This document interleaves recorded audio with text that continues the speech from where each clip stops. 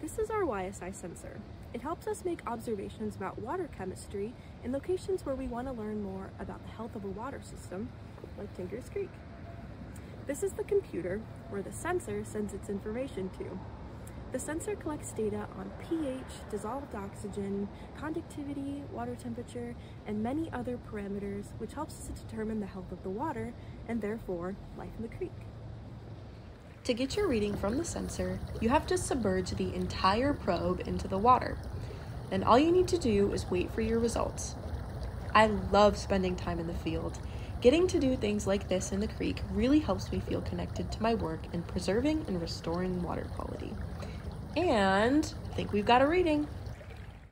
On the screen, we'll have all the data we'll need to talk about the water quality of the creek. We have pH, which tells us how acidic or basic the water is. Depending on the time of year, water temperature will vary, but you should expect low temperatures in January. DO is the measure of dissolved oxygen in the water. Fish breathe oxygen too. And conductivity is the ability water has to conduct electricity. The numbers shown will get higher the more pollutants are dissolved in the water. And that's it. Pretty easy, right?